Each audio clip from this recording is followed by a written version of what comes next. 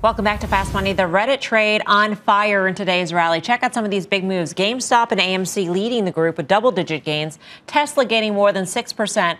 Barclays is out with a new note connecting the dots, saying there is a clear connection between Tesla's stock price and the number of times it is mentioned on Reddit's Wall Street Bets board. Let's bring in Ryan Preclaw, head of investment sciences at Barclays. Ryan, thanks so much for joining us. Thank you for having me. When I saw the headline of the report, I immediately thought, is this just a coincident indicator? In other words, is the number of times it's mentioned on Reddit, does it coincide with the stock's rise? But you actually say that this is predictive in some way?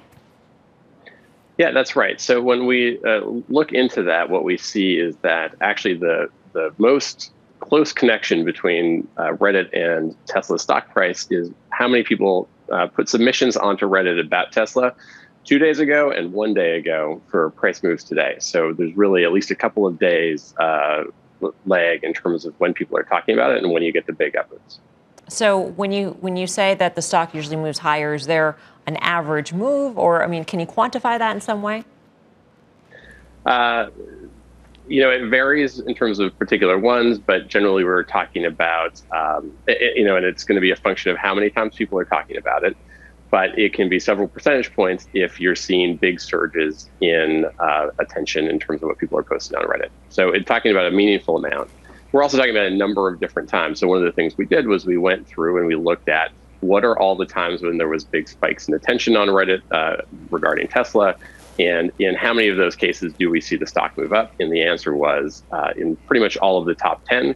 And many of the top 20. And so unlike something where it could just be a statistical anomaly based on a single big move, actually we've seen that very consistently when people start paying attention to Tesla on Reddit, or at least on the Wall Street Bets board, you do see consistent moves up in the name. I'm sure there are a number of caveats to all of this, Ryan. Especially because this whole phenomenon is pretty new. So the number of times you had to study is probably pretty limited. Can you talk through that in terms of the number of instances you were able to study? And then also, if you were able to really go through the board effectively, in that so many times it's all about emojis and memes, and that's hard to go through, for an algorithm, for AI, or for a human for that matter.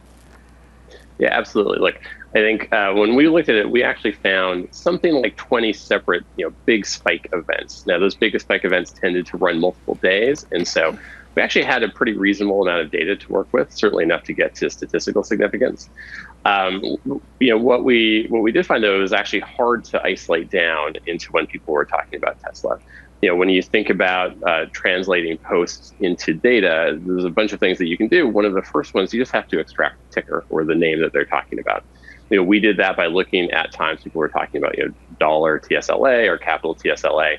But even within that, people would post things where they're talking about multiple tickers, and you have to parse those out. What we used here and what got us the best results were those clear results where the number of submissions where people were talking about Tesla and just Tesla, which gave, I think, a very sort of clean read on are people talking about this name? But it's certainly not trivial to just extract that from the feed itself. You put this note out jointly, I believe, with the Tesla analysts. I'm curious, what role this would play or will play or could play in the future in terms of the firm's recommendations of stocks. Do you think that this is something that will continue to be studied and maybe factored into research? Yeah, look, I think any investor now, or anyone who wants to take an opinion on a security, needs to start factoring in this question of, is this going to become a meme stock? Is this something that's going to gain attention on social media? What we see here is that you're talking about only a few days lag. So I think people will have to be cautious in terms of how they talk about it.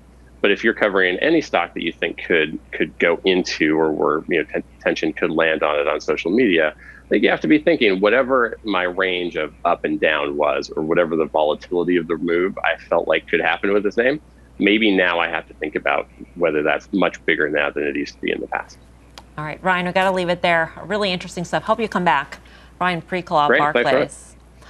Guy Adami, if I were to read between the lines of what Ryan just said, it sounds like regardless of what people may think of the Reddit army, whatever you want to call that, it has changed the way Wall Street operates on some levels, including research. 100%.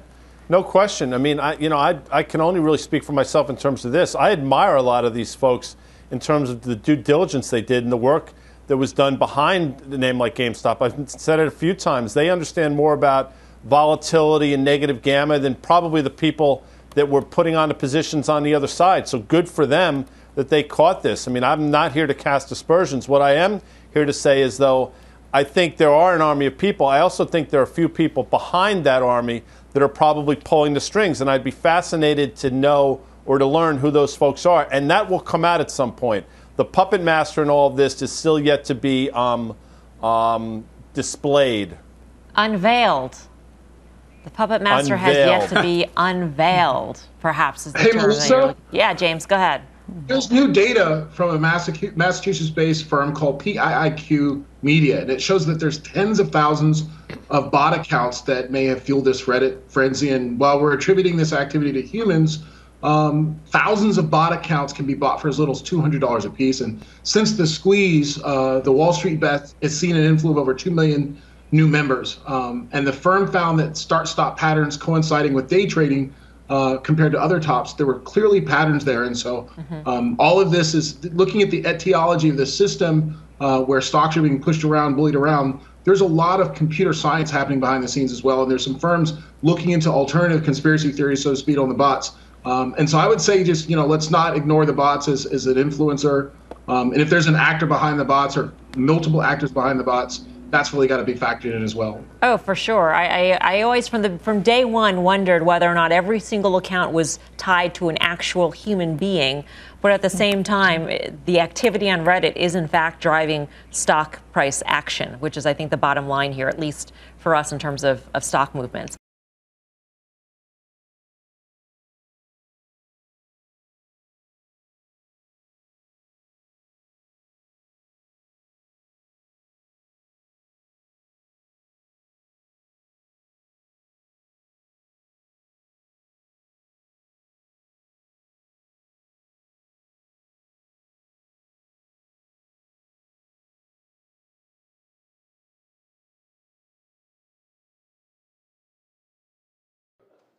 Shepard Smith here. Thanks for watching CNBC on YouTube.